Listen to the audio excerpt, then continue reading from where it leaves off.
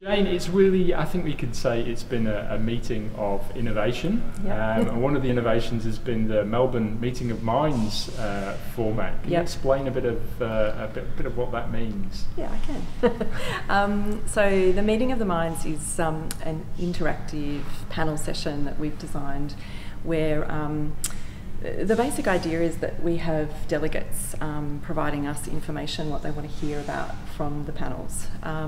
And we end up with a panel of experts and also 100 delegates all attending, and they are in a position to interact and discuss cases or whatever else they want to discuss in relation to the topic.